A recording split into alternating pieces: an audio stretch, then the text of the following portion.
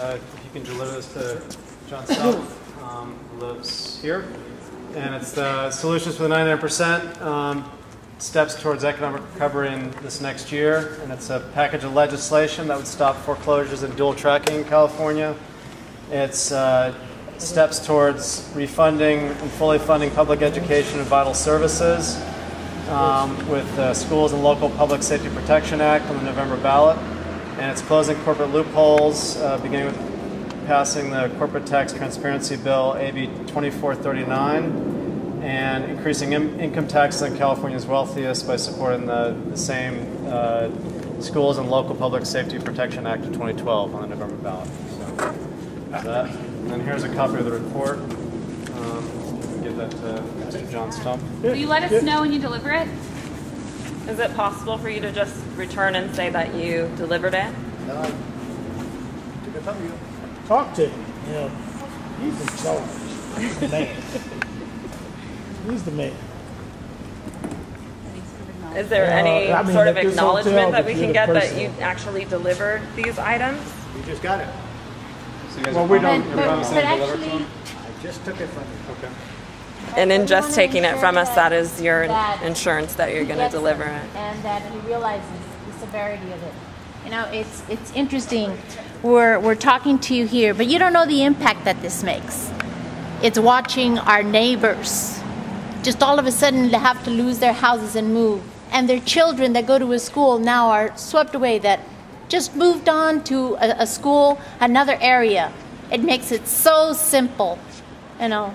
And what we're asking for is to do the right thing. And in asking you, if there's a way that you can let us know that this has been delivered to him. That's all. No. Well, can I ask why not? Please, I've taken your material. That's as far as I can go. And but I'm how not do we here to know? give you any assurances at all.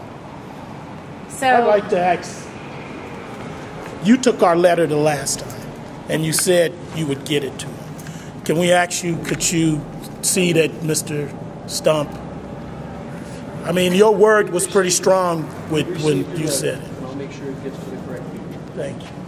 correct person. The correct individual. Who are the correct people, sir? if you would, I mean, it's not like we're being, you know, difficult. We're talking, as perhaps you can see from a human being, that it impacts us. So, and the answer is, who are the people? Are you going to give it to him? Or, yes? Is that a yes? I'm sorry. I've already answered your question. If you could just stand in our shoes and know what it feels like, of what we go through within our own community. And we know that you guys are well-funded and that you are comfortable here standing on your step. And again, very simply, we came here to say that we want our simple lives and we want our lives stop being attacked. And as long as we're being attacked, that just continues to raise higher and higher. We're going to keep showing up and we're going to keep hoping that there will be a peaceable solution to this, because we come in peace. We know that you know people whose homes have been foreclosed personally.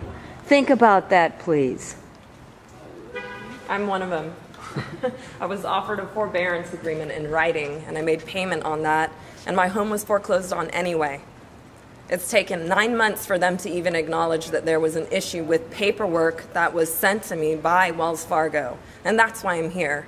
Not because I want to live in the penthouse, but because I want to live in my 537 square foot home. So thank you.